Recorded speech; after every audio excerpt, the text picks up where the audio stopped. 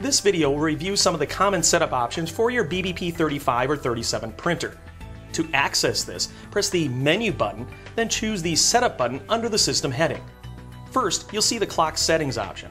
Here you can set when you want your printer to enter into sleep mode when inactive, and establish the format for how you want the time and date to display when you use the Time Date feature.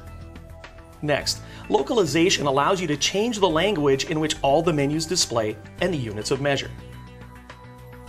Text Defaults allows you to set your desired default font style, your text units, and text justification. Barcode Defaults allows you to set your defaults for barcode symbology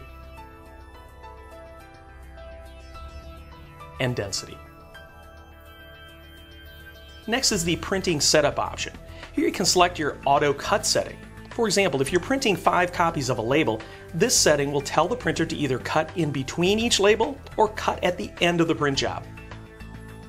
With Overprint selected, if you have 2 different colored objects printing on top of each other, Overprint will tell the printer to print the second color on top of the first color where they overlap. If this box is unselected, then when printing the first color, the printer will not place print where the second color would otherwise overlap it. You wouldn't want to overprint if you're printing colors where, if overlapped, would produce a blended color. Supply Saver is an option for when paneled ribbons are installed.